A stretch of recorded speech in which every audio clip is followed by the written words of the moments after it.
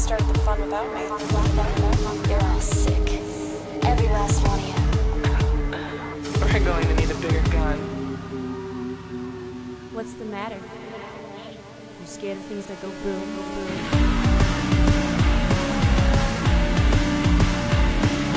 Give me one goddamn reason why I shouldn't blow your goddamn brains all over that goddamn wall. My name is Eric, and here to talk with me about Real Steel Yes. and World's Greatest Dad And World's Greatest Dad. is Michael. Yep. What was the idea? Dads? There's dads on the show today? fathers and sons, and I guess it's And one of them is robots. horrible in each film. There's something horrible in each film, and also something fathers. Right. Double feature, year 7. What year is it? I don't even know what year it is. How are we expected to talk about these films? We're going to spoil the movies. Yep. If we can, I guess. Mm-hmm. And you can use chapters to avoid the spoilers. Robots, go. Oh, sorry. Real Steel is the first film we're going to talk about. Real Steel, the one with the fighting robots? Yeah, well, Is so that- Real Steel was, I guess, originally touted as this film about fighting robots, where Wolverine boxes with robots. I thought it was touted as the Lost Reunion film. Is yeah, that not what we're there doing? was that too, yeah. Also touted as Rambo with robots. Oh, jeez. Many touts of Real Steel. So there's Kevin Durand, who plays Kimi Right, in Lost. who also plays the Blob. Yeah, is in in Wolverine Origins. Wolverine. Ah, jeez. There's a lot of weird crossover things Yeah. happening in Real Steel from a totally different arena than our audience Don't say might arena. be. A totally different robot underground than our audience might be used to. Wolverine's made of adamantium. It could Right. be a robot Yeah, underground. don't say Adam. And then Evangeline Lilly. It's Right. weird coming back to this so many years after Lost. It's like seeing old friends. Yeah, it again. really is. And her character in the film is very much like an old friend type character. I mean, Yeah, it yeah. feels like Kate. Years later and jaded. You never really get a background on Evangeline Lilly's character, Right. but she's, I guess, Charlie's old friend, old flame. They use the strategy of let's give you 2 or 3 sentences that heavily tell you what happened here. Right. No fucking subtlety about it, and then just never talk about it again. I mean, that encapsulates what I love about Real Steel. Sure. And it's that Real Steel is this film that embraces every fucking cliche in cinema. Sure. Well, so tell me about that. It unabashedly decides to be this film that, I mean, honestly, if you were to look at Real Steel on paper, like actually look at it on paper, not look at the trailer, Yeah. but look at it on paper where you realize that it's a film with a lot of heart and it's about a boy bonding with his father, Yeah. and not as much about just fighting exploitative style with robots. Sure. It really just goes through every arc that all of those films tend to go through. We have, the father who's a deadbeat father, and he's down and out, and he's just completely irresponsible. Right. And surprise son, and then he ends up having to stick with the son, even though he really would, Sure. much rather just be on his own. I mean, it's... I could see the trailer for that film. Right? That is not the trailer for this film. No, that's true. I think anybody who maybe watched Real Steel for our show or hadn't seen it before this, or maybe even just the first time they saw it, there are different trailers for it. And Right. some people might have anticipated that it was heartwarming, children's film Sure. going into it. I didn't. Right. I thought it was Hugh Jackman exploitative robot movie. Right. Well, you and I tend to go to the same films and watch the same trailers. I mean, when you go see, I think, Thor or something. Yeah, probably. You go somewhere see around there. Thor, you go see one of these Marvel films that was coming out, and you get the trailer for Real Steel that is trying to compare itself Sure. to the Thor audience. Sure. It's showing you that it's Wolverine fighting with robots Yeah. in an underground kind of Yep. gritty, dirty robot boxing film. Sure. I mean, the trailer I saw could have been called Rock'em Sock'em Robots. Yeah. And that was kind of the joke that I think I had going into seeing Real Steel was, yeah, this is going to be a movie about robots punching. Yeah. And I got in there, and there were moments where, like, I just sympathized with the characters, Right. and I was really happy that the father and the son were getting along. I mean, this The film, humanity catches you completely Yeah, off guard if and you're not ready for that. it takes you for 2 rides. Well, so I was wondering if you think that does the movie a disservice. The Because- trailers? Well, because you see this trailer, Yeah. and it advertises the film as, something different than what it ends up to be.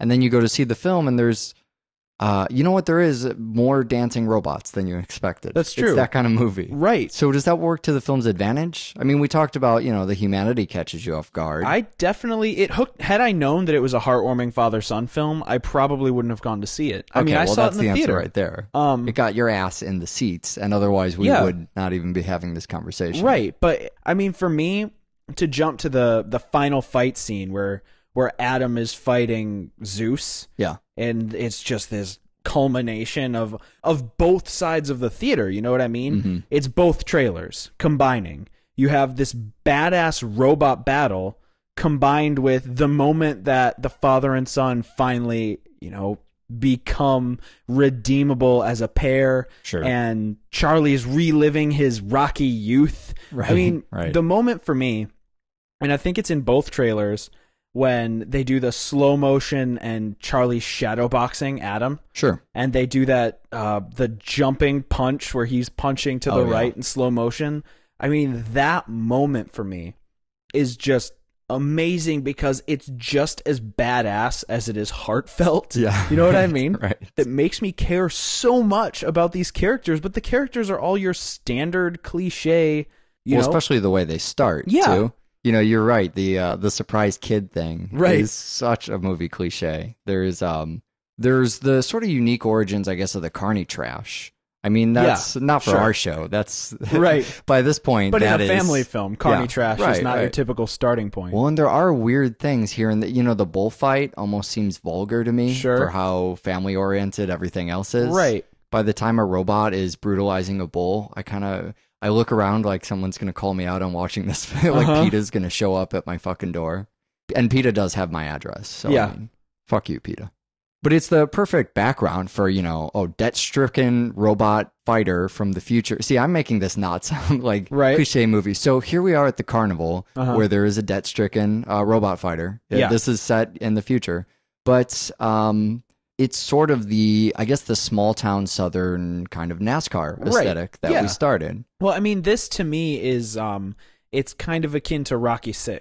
Mm. He's not what he once was, but he's making do with what he has. I kind of wonder if he ever once was. We hear he once was. Right. We see pictures. But even in the once was story, it's him losing. He just loses valiantly. Right. Right. Yeah, loses a little better than he does today. It does seem like world's biggest loser of all time. Sure. I mean, you want to talk flawed character. This isn't even the crown champion that once was. We hear that, but we just see him fail over and over and he tries to sell his kid. Well, I mean, that's the worst person ever. Well, and I mean, to go back to the idea of the cliches, how fucking obvious is it that we have this ex-boxer who's notorious for taking a lot of punches and then losing. Yeah. And he ends up having to shadow box with a sparring robot whose job is to take a beating and then fall down. Well, and then that was the kind of competitive advantage with the Rocky thing when we watched those movies. Yeah. It was, Rocky's the guy who's got a lot of stamina. It's a lot of heart. He can, and the heart too. Yeah. Don't overlook that.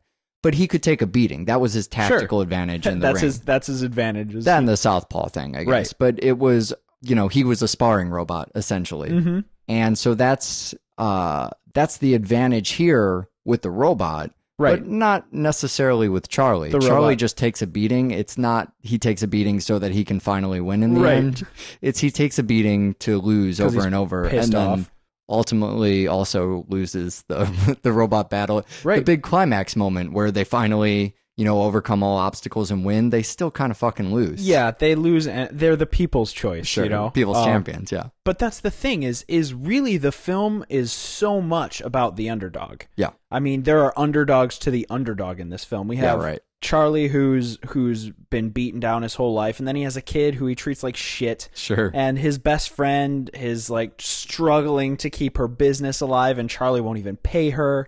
And then he buys this ex-boxing robot that's Japanese, and it gets the shit kicked out of it. I mean, the entire former portion of the film is the characters you're supposed to love getting the shit kicked out of them. That's one of my favorite parts of the whole movie. Yeah. That specific scene where after he tries to sell the kid, and then the point where the kid goes, just give me half the money and I'll take off. Yeah. Doesn't even consider the moral part of that equation. It's just, well, I don't want to give you half the money. Yeah, I need this money. But yeah, if that money just fell in his lap, he probably would have given it to the kid. Right. And, oh yeah, you just want to live in New York on your own for 6 months or whatever. Are they in New York? I think they're in New York. Whatever. Every movie is set in New York. Of course they're in New York. But instead, he uses the money to purchase Noisy Boy. I don't have the money. I spent it on a robot. Right. What the fuck are you doing with your life? Does he have any redeeming qualities? I mean, his redemption is his humanity. I mean, sure. The characters are so believable. You take a film with these standard, I mean, they're almost stenciled character archetypes, you know what I mean? Right. By the end of the film, you're just supposed to go right, and then the father and son get together because it's a movie. Sure. But instead, when they're friends and he's a good father and whatever, you feel, yeah, that is the logical arc of this character based on the series of events I've watched. Yeah. And the film doesn't go to say, well, then he adopted his son and they lived happily ever after. It goes to say they almost won a battle. He redeemed himself as a human being to his biological son, and then his son had to go live with his aunt. Well, he goes back and, picks up his son for one last fight. Right, and this is after he's lost. Yeah. He's blown He's just trying to live up to their original plan at this point. That's the most he can do is go, oh yeah, there was that one thing where you wanted to fight Zeus, so I guess we can at least do that. That'll be fun, right? And the one thing that this film doesn't do with the cliches, and I give it so much credit because it would be so easy, is the film doesn't end with the moment you realize Adam is actually alive. Oh yeah, there's that. God, I didn't even know if that would come up. There's kind of this subplot to the whole film from the very beginning when Adam reaches out and catches the little boy as he's about to fall to his doom. Yeah. There's this subtext to the film that the robot, the robot that nobody believed in, the reason he's able to succeed is not because he's been trained so well by these human beings, but that he has heart himself. Sure, yeah. And at the end of the film, they allude to it, it's completely... You mean The Secret? Right. Sorry, not The Secret, not capital S. We'll get to that in the World's Greatest Dad. Oh, God. But, the Don't Worry, I Won't Tell Anybody Your Secret. Right. Strange, is this a family moment for the film, or is the robot magic? Right. They allude to it, and they kind of lead it on, but I think the entire arc there is just to... It's an element of hope, and it's not an element of, ooh, magic robot. Yeah, right, good thing they found a magic robot. Sure. If the characters don't have that level of hope and that level of dedication, you're not going to see them win. You're not going to see them get to where they get to. Sure. It's not believable for the underdog to get to fight the greatest fighter in the world unless there's some rationale for it. Sure. And the characters are they're down and out, and they're so used to being the junkyard dog that they're scrappy. They're going to fucking push because they can't get lower. Sure. They can't lose anything at this point. Well, and that's the robots too. I mean, you want to talk about scrappy. They bring home this fucking thing. Right. So for the first half of the movie, you don't even know what the sort of poster robot, where that's going to come from. Sure. Because they keep losing so fucking often. You have the robot in the beginning that gets gored by a fucking bull. Sure. And then you have the Noisy Boy. Yeah. The Japanese one. Super awesome Japanabot. Yeah, and gets decappuccinoed by what's his name? Midas. Yeah, with the mohawk. Yeah, and I was thinking, oh, maybe they'll win Midas. Yeah, and I keep going. When are we going to get to the point where we have the title robot that I can emotionally invest in? Because I don't want to invest in the losing technology. Right. That's just not part of who I am. Right. So I'm thinking maybe we're gonna build a robot, but we come upon a robot, the worst robot possible, the lamest robot.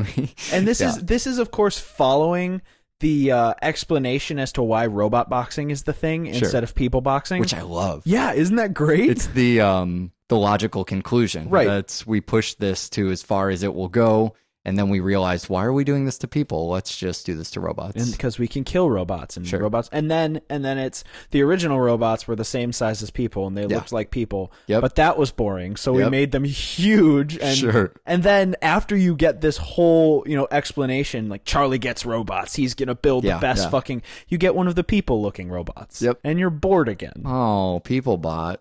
I like that explanation, though, a lot more than, oh, that Robot Wars thing on Discovery Channel came back and people actually liked it this time. It stayed on the air. The other thing that I love about Real Steel is that it's set far enough in the future of robot boxing that there can be an underground and an overground. Sure. The notion this is like second wave right? of robot boxing. It's the fucking Mankind, you know? It's backyard wrestling. When we talked on The Wrestler about that. It's backyard wrestling versus WCW. Yep. And it's the sort of underground that Eminem's Till I Collapse, which is, by the way, still popular that far in the future. It's a song on the end of an Eminem album from fucking 4 albums ago or something. There's a couple pieces of strange contemporary music in this. Yeah, not the least of which is Danny Elfman scoring in an absolutely minute way for the first time in his career, almost. Right. Or Not one of. in the over the top robot movie. Right. Nonetheless. Yeah, that's true. That's where Elfman thought it was time to bring the subtlety. Yeah. A little bit back in. It's the heart. He has to bring the heart. Yeah, and you're right. He's not the only oddball in the music world of Real Steel. The Eminem thing's weird, but that's really this will go in the pantheon of weirder things I say in Double Feature. Oh, but this is from the time in Eminem's career when I could defend him as an artist. And I feel like his music has never been more at home than in an underground robot boxing club. Yeah. There's also that Prodigy song featuring Tom Morello that shows up in here. One Man Army, it's called. I think they did that for the Spawn soundtrack back in the 90s.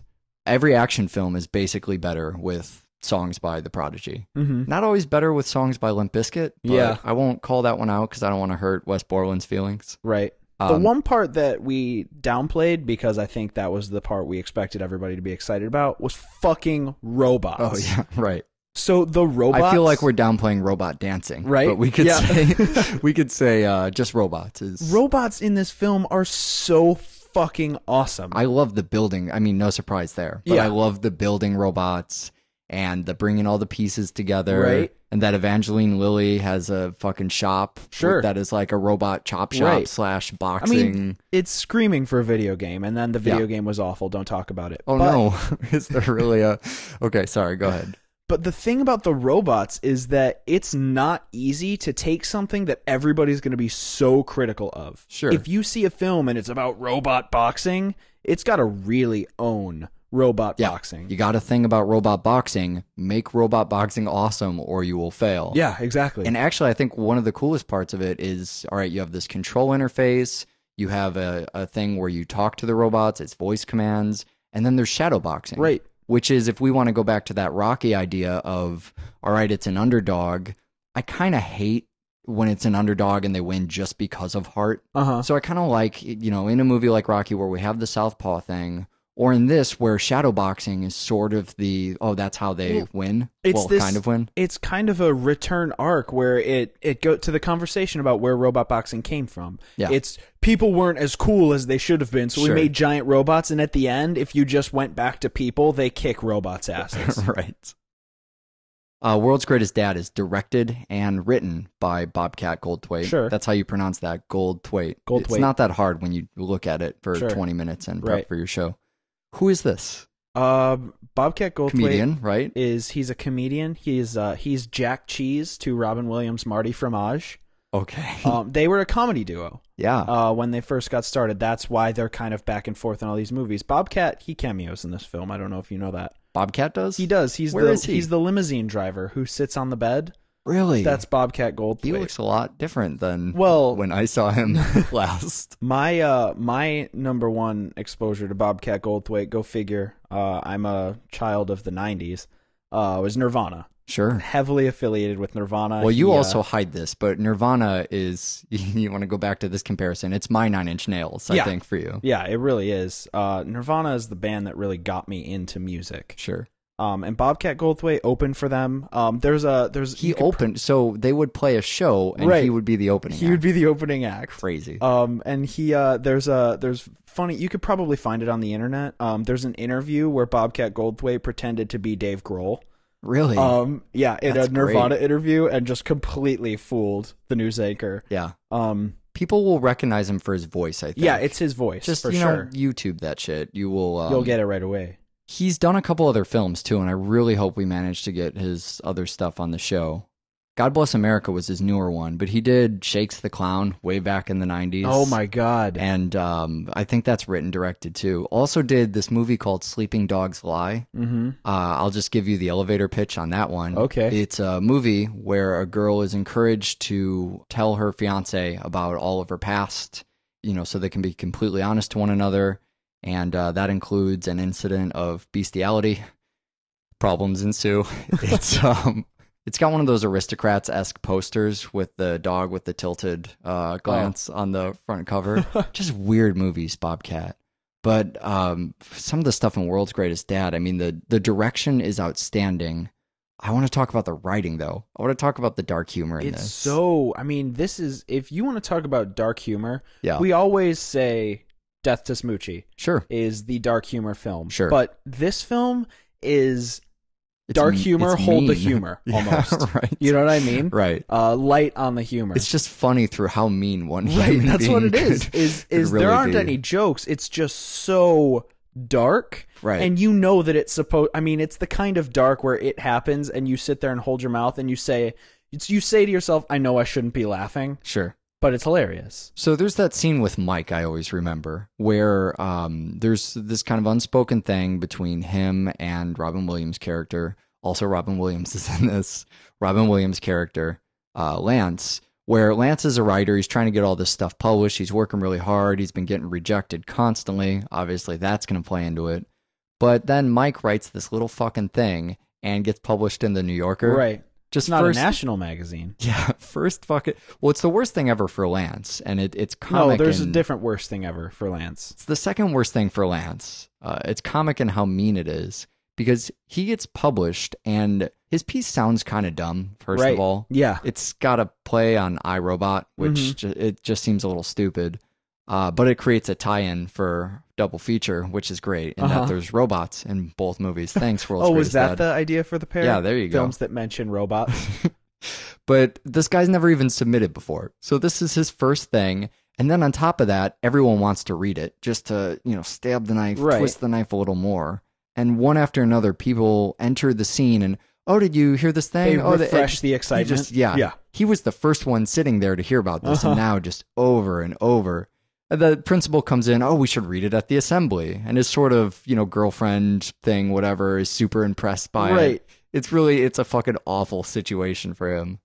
It's writing that plays into that idea I know you're a huge fan of, which is lowest common denominator. I hate You love broad comedy. You love when it appeals to everybody. And this is coming on the heels of doing a show on Real Steel. I hate lowest common denominator. You do. You really do. I do too. it. I mean, I pick on you for that because of Real Steel. Right. But you know what I mean. It's despise. It's so, it shows this. You can't be original and lowest common denominator. It's true. Because it's easy to please a mass audience as long as you do nothing interesting and nothing offensive. Right. And that is the opposite of what double fucking feature is even about. So he's written all these books that no one cares about. They're probably the more, at least for him, the more artistic, personal books. Whether they're crap or not, we will never know. We do get glimpses at the diary, but that's almost a commentary that he's writing.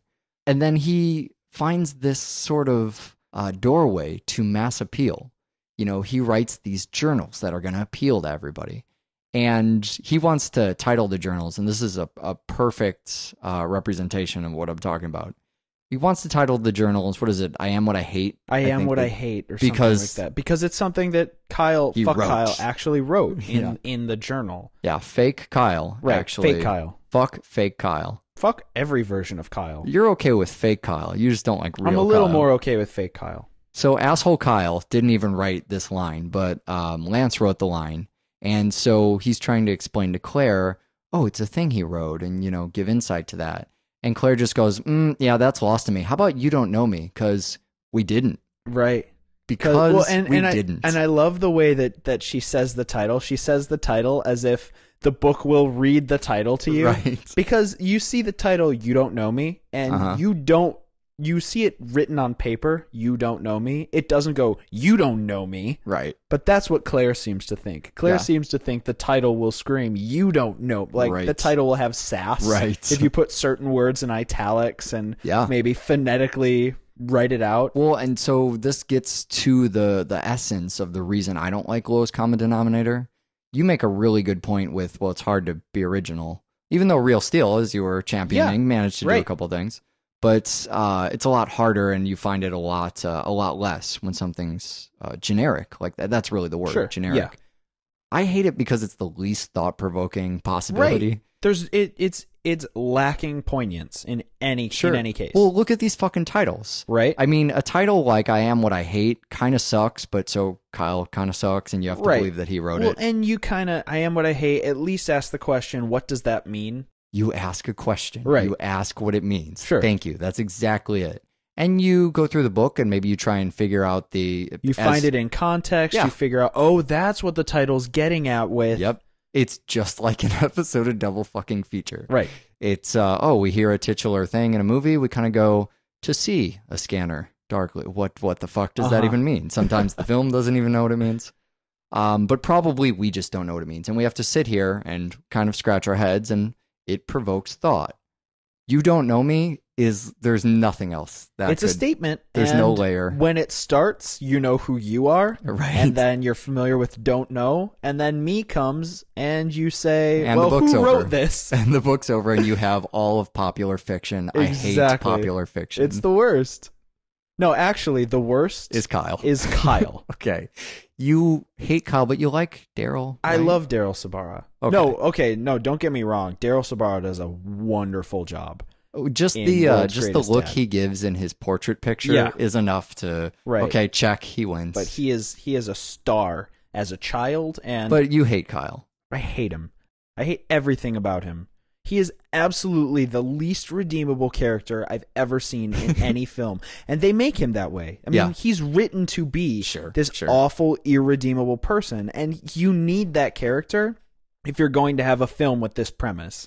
If the premise is father who has nothing going for him, single father who has nothing going for him, has worst son ever, worst son autoerotically asphyxiates while masturbating to father's girlfriend. Oh, God. And father's life is not better. Right. You need to have a son who is just as bad alive as by killing himself. Right. You need a son whose life sucks as much as your child committing suicide. Sure. Well, and then that scene where he dies just proves, even in his death, he's going to do one more dickish thing to his father.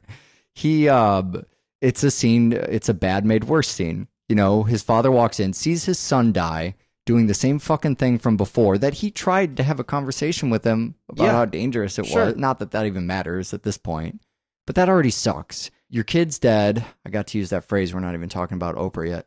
Your kid's dead. And I owe Sylvia Brown 5 cents. Your kid is fucking dead. You walk in on his body. It's terrible.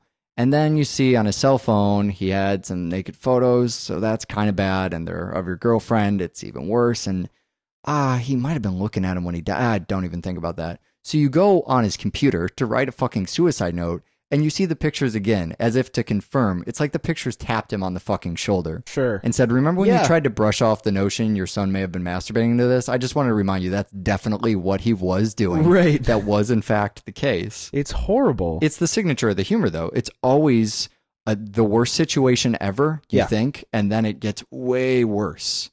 It just gets way darker. I think that's what makes this type of dark humor different than necessarily the death to smoochy humor or some of the other dark humor we've talked about. Because that's more of a humor where it's jokes about dark subject matter. Sure. This is dark jokes. Dark jokes about a dark thing that get darker. And, we always try and find that in each sort of subgenre of dark humor. How does this make it the ballsiest type of dark humor? How does this make it the most, gut-wrenching thing? But beating these jokes in, it's the same sort of thing I think you and I like in horror. That was the Rob Zombie Halloween thing I think about, the French extremism thing, the just beat in somebody's face and then crush it even more and then show more crushing. Yeah. And you're way over the fact that there was kind of a scare shot and that it's violent, and now you just want it to stop. Right. It's just unnecessary. I mean, it gets to the point where it's beating you in the face. Yeah. It's really every time somebody gets hit in the face, you're getting hit in the face. Yeah. And that's what's happening with just the fucking sadness. Sure. In Please World's stop Greatest making Dads. it sad, please. But I beg please, but I want it to Sure. keep going. That's the sadomasochistic relationship I have Right. with horror films and with dark humor. And it doesn't hurt that Lance is just as pathetic as Kyle is the worst. yeah, right. Lance is just completely docile and letting shit wash over him. Sure. And he I mean, there are moments in the film where you watch him not do stuff. The one that seems very obvious is when he sees Claire and Mike in the mall. Yeah. And I mean, I know me as a human being, if I were seeing somebody and they were hanging out with somebody that I thought, there might have been some... Anyway, if I were in that situation, Right. I wouldn't be a dick about it, but I would go and say, hey, what are you guys doing here? Sure. Just want to know I saw you, instead of passive-aggressively, what did you do today? Yeah. Oh, yeah, I right. saw you. Yeah, it was really passive aggressive. Well, he's awkward. He doesn't know how to bring it I up. don't even know if it's that he's awkward. I think it's that his home life is spent being pathetic. Sure. Because Too he's pathetic. just stomped on by this horrible human being. Awkward and too pathetic, I guess. They're just the same thing Yeah. to me. There are scenes that really almost speak for themselves as mini films, as just little shorts. And that gets back to Bobcat's directing style and what I really like. That demonstrate, they kind of have one objective and they're almost a little vignette into themselves. One that talks about Lance, he's Sure. buying the porn magazines. He's on the street and the camera is just dead on Robin Williams. And you kind of have, the way the camera's positioned, we're looking at the back, the just Sure. barely covered brown paper Right. porn magazines. And you kind of have the soft music playing and he's just staring and then he starts to cry. Right. And it's its own mini film Sure. in and of itself. Don't forget that then Chris Novoselic from Nirvana walks over and Sure. stares at the magazines. Beautiful. And kind of, what are you... Consoles Okay, him a I'm little sorry, bit. man. Yeah. I apologize. Yeah, it's a short film. It's true. It really is. There's a couple music moments like that too. The I Hope I Become a Ghost Yeah. kind of thing. I mean, where, that's a straight... It really is almost a music video.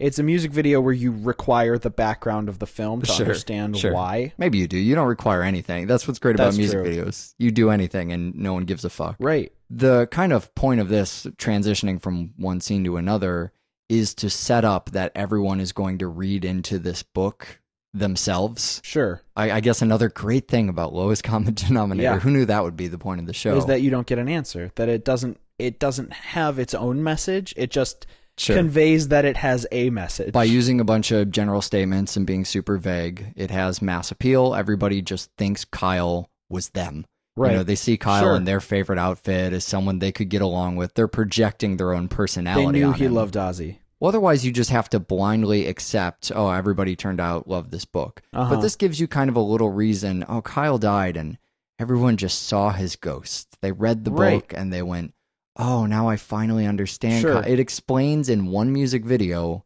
why this becomes a bestseller. Yeah. And then you never have to address that again. Right. Well, and my favorite of the vignettes, again, to just kind of illustrate the gravity of a point in 3.5 minutes, Sure. is right when Kyle dies. And it's the Love is Simple.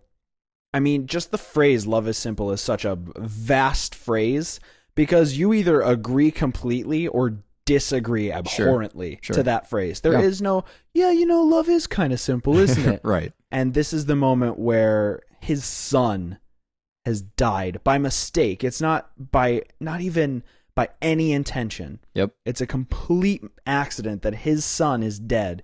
And you get the whole rush of, the youth dying before their elders. Sure. And even though he's the worst kid ever, you get this horrible moment.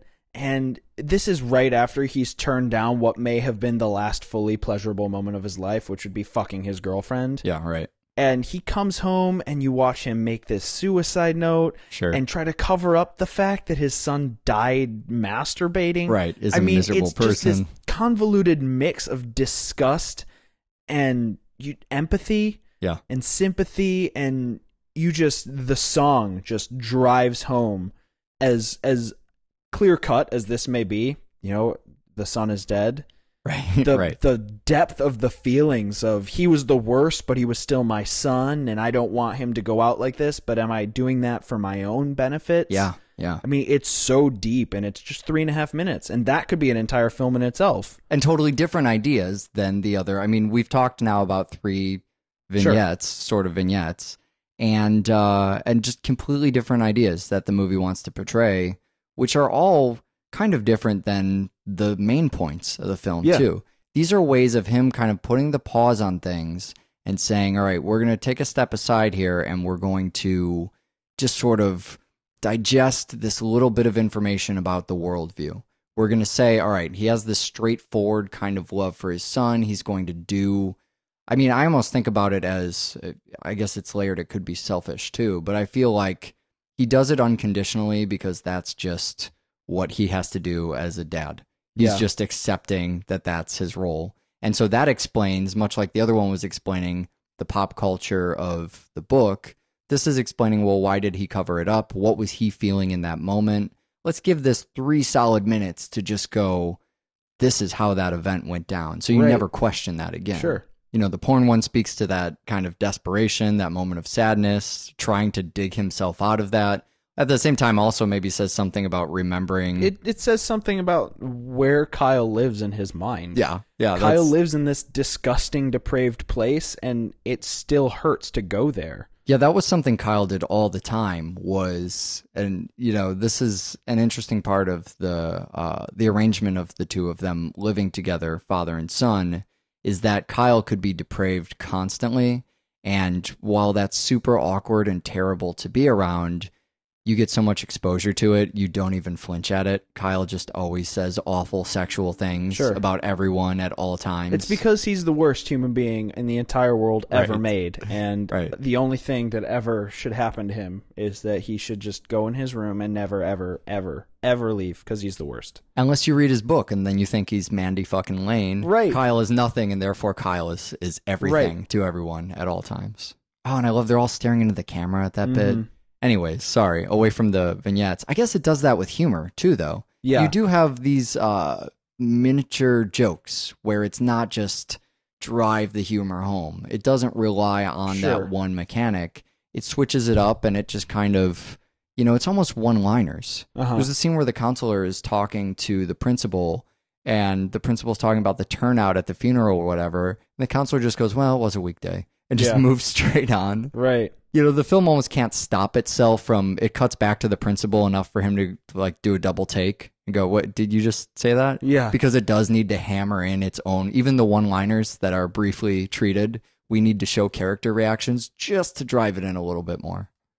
So the big points to the movie, the big takeaway for me is that idea of end justifies the means. Sure. Well, it kind of follows the A Million Little Fibers idea. Sure. But the thing for me is that, and I talked about it before, about how Kyle was so bad that his suicide was no worse than him being alive. Right. And, I mean, he just shits on Lance, and life just shits on Lance. Sure. And in the end, Lance, I mean, I guess he kind of goes, my son was horrible. He left me with no good feelings. So I guess I'm going to get my money's worth, right, so to speak. I'm gonna cash in on the fact that my son is dead. Yeah. And, you know, he ends up touring it and going on Not Oprah and Oprah, by the way, the worst human being ever. Right. So if we had second worst human being ever and then Kyle is worst human being ever, Oprah would be like the worst Omega. Okay. Well, so Oprah enables the worst human beings ever, is what she does. She's like the overseer of worst human beings. She has a platform by which, you know, people can go on her show, and she touts these books. Sure. We talked about Capital S Secret. Right. You know, the reason these self-help books or these pseudoscience, these terrible things become huge because Oprah has no critical thinking and is a showbiz person and will put any kind of Sylvia Brown, psychic, whatever Towelie, nonsense. Chuck Klosterman. I mean, you name it, she gives it power. Oh, fucking terrible. Well, and it's a perfect thing for this movie because it speaks a little bit to how showbiz this has become and how detached it is.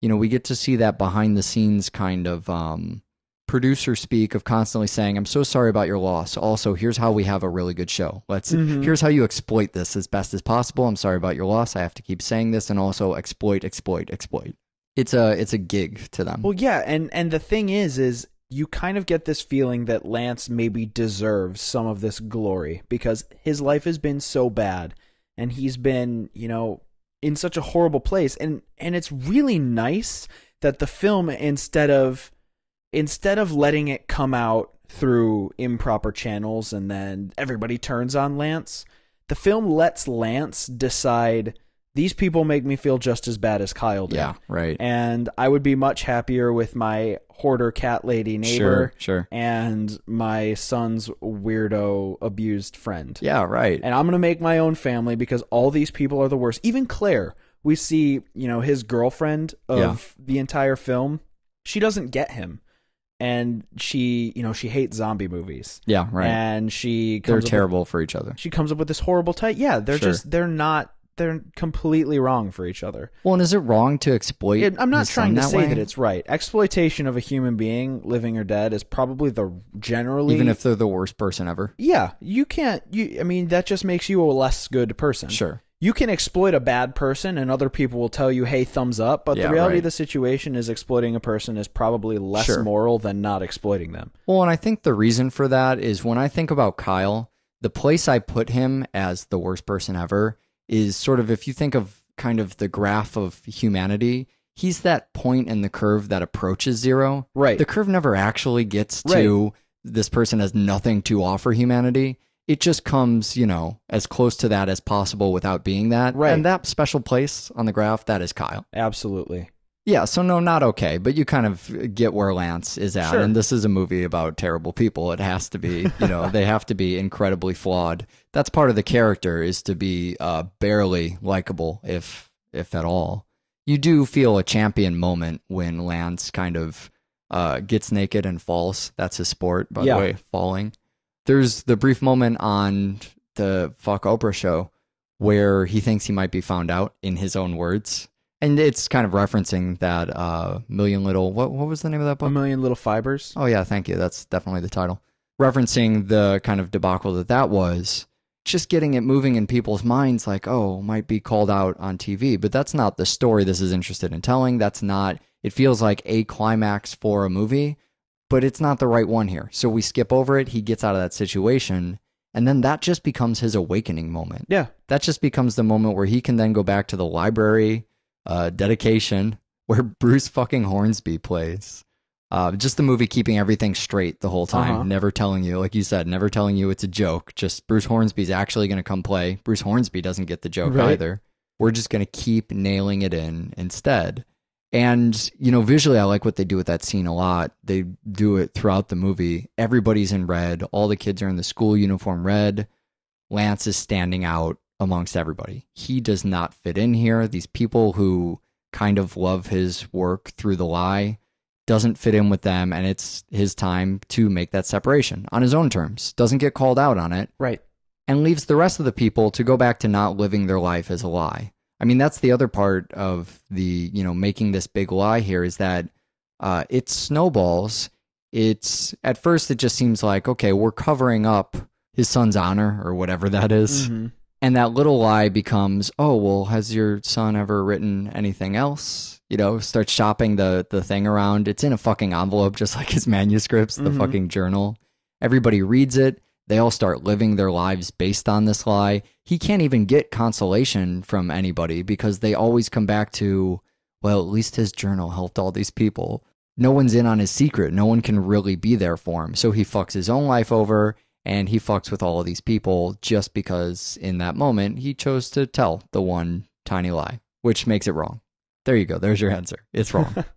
Wow, that's a pretty heavy show we had there. Not really. Robots and autoerotic asphyxiation. Thanks, Double Feature. If you want more robots or autoerotic asphyxiation, we've done David Carradine on the show. If you want to know what David Carradine has been in, doublefeatureshow.com. If you don't understand the reference of David Carradine on today's show, it's not to do with robots, and you can ask us at doublefeatureshow@gmail.com. Well done. The movies we're going to do on the show next time venture far from family films.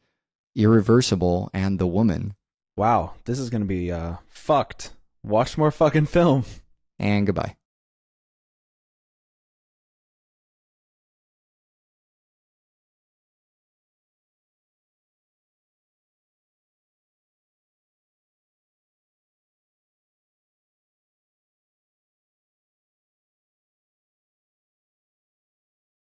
Also, Appletinis are a thing that. What? Let me tell you, man. Oh my god. Debbie Gibson has got me on the Appletini. Okay. It's there's a I like drinks. It's like a weird fascination I have. Uh-huh. And I've been without Arizona raspberry iced tea for a while. So, I'm mixing it up a little bit. Quite literally. I have this thing, yeah, right, sitting on my desk here, and it's green and it tastes like apples and it's great.